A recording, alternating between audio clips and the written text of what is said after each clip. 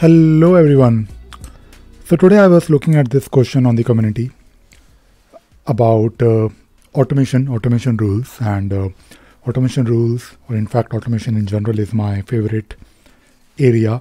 Now this question is all about updating the fields using the advanced field option. Now we all are familiar with the option to edit an issue using the edit issue action which you have in automation. I'll show you very quickly, but not all the fields are available when you want to edit the issue, and if you don't have the option to, if you don't find your field in the drop down, which is there in the screenshot as well, you can use the additional field.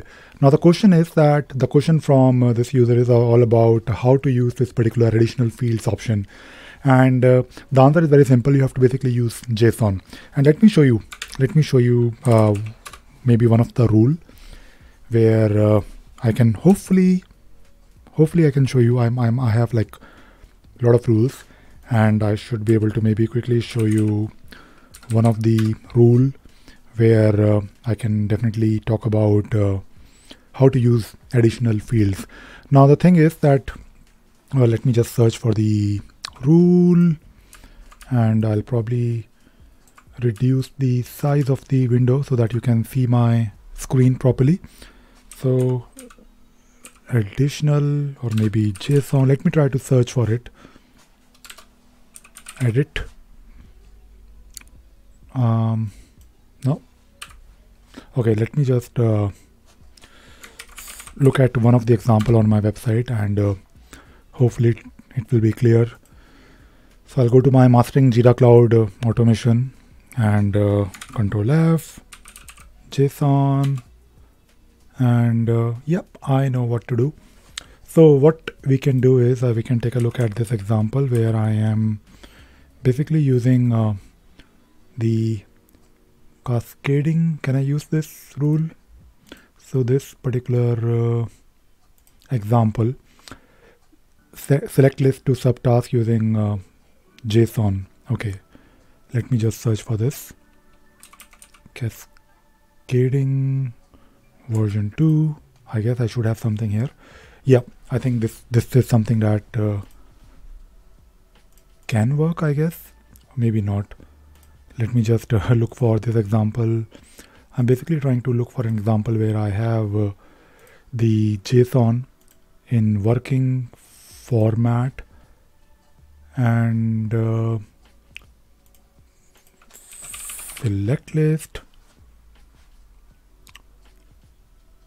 Okay, I think this should, okay, this is perfect. Okay, so if you look at this example, what is happening here is, I mean, we are doing something in the rule, but the main thing that I wanted to show you is the edit issue option. And when you are doing something with automation, let us say you want to set the field, you can use edit issue here, and you have a lot of options here to basically select these fields. For example, if you want to update the due date, you can select due date here, and you can actually use a date which can be picked up from let us say the smart value. Maybe you want to set the due date based on the issue creation, or maybe 5 days from now, I mean, using this example. So this is of course one option, but not all the fields are available for you to select here in the drop down. And the good thing is that in the automation rule, there is one option here to use the additional fields. So if you look at the additional fields here, you can actually pass in the JSON.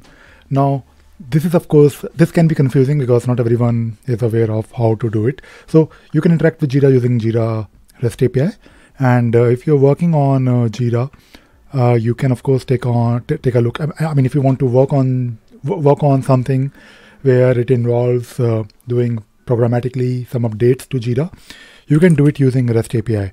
And the good thing is that the Jira REST API documentation is quite well maintained. You will find a lot of examples here. For example, if you want to create an issue, I mean, just a simple example where maybe you want to know what JSON needs to be passed, you can actually look at this document, and you can see that for creating an issue, you have to use the method which is post, and you have to use you have to basically pass in some details in the body of your JSON, and you can find the details here. So this is of course for issue creation. There is something similar for issue update, and the best thing that you can do is, if you want to quickly do it, I mean, if you don't really have plenty of time, you can always look at the JSON response of your issue, like do it in the browser, and you can see here how, for example, if you want to update the priority, you can see this priority JSON object, this section of the JSON, and you know how to do it. And let us say if you want to set the priority, I think you need to just use ID.